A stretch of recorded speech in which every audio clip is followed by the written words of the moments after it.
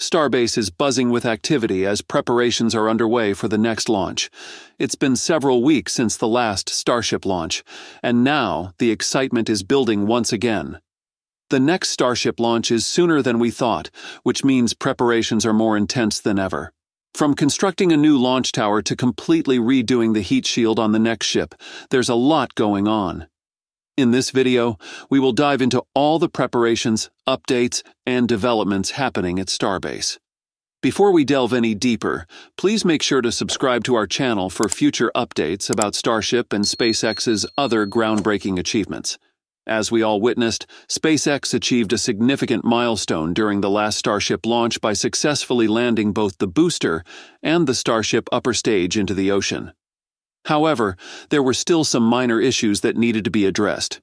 For instance, during the previous test flight on March 14, 2024, only 2 of the 13 landing engines managed to relight during the booster's controlled water landing attempt, which led to some engine-out issues primarily caused by liquid oxygen filter blockages. Additionally, the Starship second stage experienced unexpected heating during atmospheric reentry due to clogged valves affecting attitude control.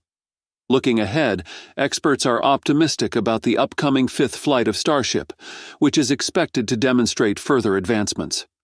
The next launch is anticipated within the next few weeks, as SpaceX prepares to possibly catch the Super Heavy booster with the chopstick arms of the giant launch tower at Starbase.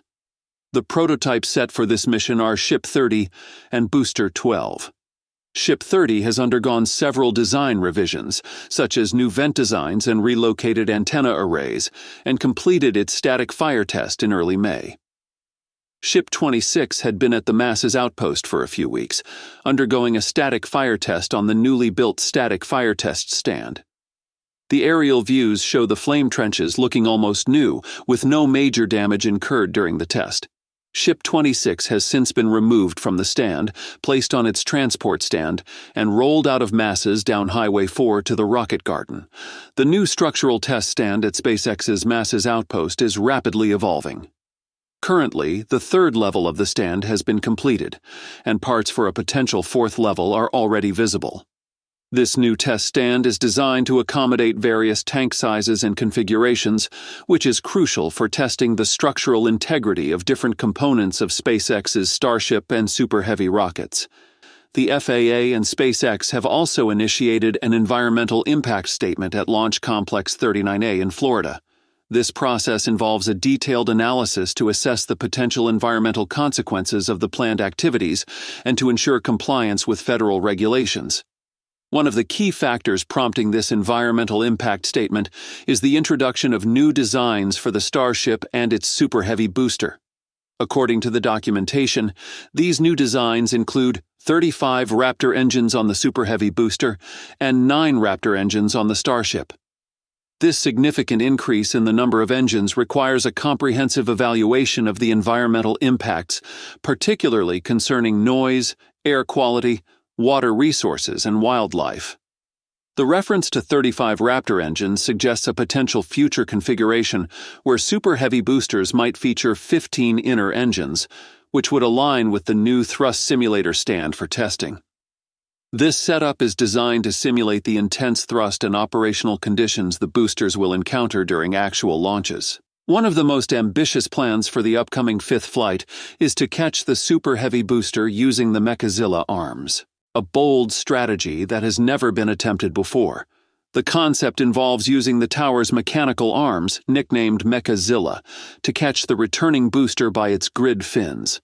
This method eliminates the need for landing legs, reducing the rocket's weight and enabling a quicker turnaround for subsequent flights. The idea is that by catching the booster with the launch tower, SpaceX can reposition it onto the launch mount, potentially ready for another flight within an hour. During the 4th test flight, SpaceX simulated this booster catching technique using a virtual tower. The booster executed a soft splashdown in the Gulf of Mexico, successfully demonstrating its controlled descent capabilities. This virtual simulation provided valuable data and confidence that the system could work with an actual launch tower in future tests. Musk noted that the successful landing on the virtual tower would allow the company to proceed with attempting to catch the booster on the real tower in the upcoming flight.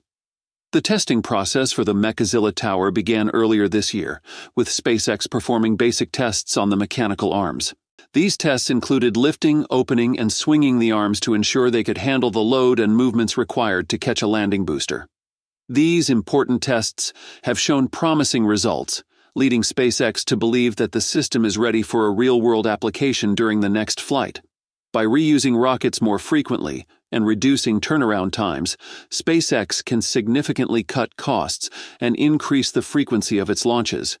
Now, whenever SpaceX plans to launch another rocket, we worry more about the Federal Aviation Administration license than technical problems.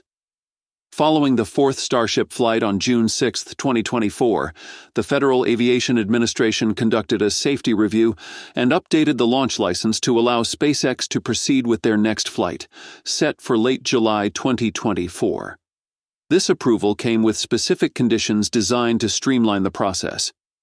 The Federal Aviation Administration's reaction to the fourth flight was generally positive, acknowledging that SpaceX had met all necessary safety and licensing criteria. However, the agency continues to monitor SpaceX's operations closely. For example, an environmental group recently announced its intent to sue SpaceX over alleged violations of the Clean Water Act related to their launch operations at Starbase. When we think about the fact that Musk plans to launch 1,000 Starships in the future, it's hard not to wonder how he will handle all the licensing issues and environmental people for each launch. This is where the concept of a portfolio launch license becomes crucial. A portfolio launch license is designed to cover multiple launches over a specified period, rather than requiring individual approvals for each flight. This type of license can significantly streamline the process and reduce bureaucratic delays. Currently, the Federal Aviation Administration requires a separate license for each launch. This is time-consuming and unnecessary, particularly for a company like SpaceX that aims to increase its launch frequency dramatically. While working day and night for the next flight, SpaceX is also competing fiercely with other space companies to secure some of the largest contracts in the space industry. Recently, SpaceX, along with Blue Origin and United Launch Alliance, granted a share of $5.6 billion in Pentagon launch contracts. The competition for these contracts is intense. Blue Origin, Rocket Lab, and United Launch Alliance are all rushing to establish themselves as reliable launch providers and finish SpaceX's dominance in the industry. For example, Blue Origin is working on several ambitious projects, including the New Glenn rocket and the Blue Moon lunar lander for NASA's Artemis program. And that's all for today's update. If you enjoyed watching and found it useful, please make sure to subscribe to our channel and hit the like button. Thanks for watching, and I'll see you in the next one.